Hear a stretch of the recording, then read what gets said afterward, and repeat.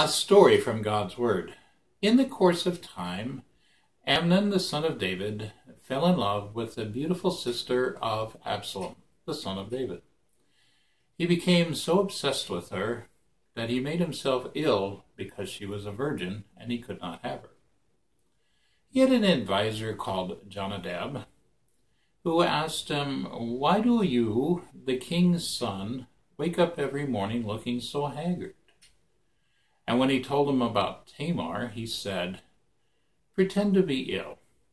And then when your father comes to see you, tell him, 'Send my sister Tamar to come and prepare some food for me, so that I may watch her and that I may eat from her hand.'" So Amnon pretended to be ill, and when his father came to see him, he said, "I would like my sister Tamar to come fix me a meal, so that I may eat from her hand." So David sent from Tamar and said, "Your brother Amnon is ill, and go and make some food for him." So Tamar took some dough and kneaded it and baked some bread. And when she gave the bread to her brother, he refused to eat it.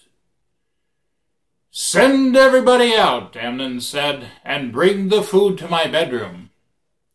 And so she did.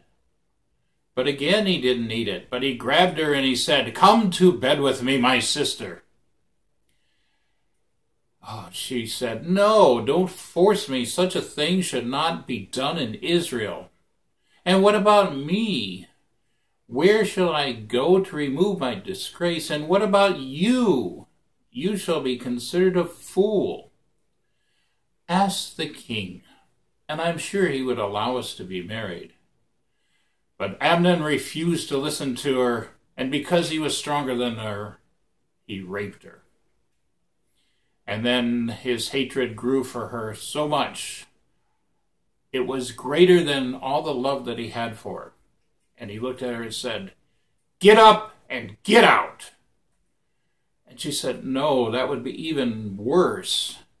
So Amnon called for his personal servant and he said, "Take this woman out of here." And he did, and he locked the door behind her. So Tamar left and put ashes on her head and tore her elaborate robe and went weeping to her brother Absalom. And Absalom said, "Has Amnon been with you?" And she said, "Yes." And then he said, "Be quiet for now." And she lived with him, a desolate woman. And when King David heard about it, he was furious. But Absalom never said a word to Amnon, either good or bad. But he hated him because of what he did to his sister. A story from God's Word.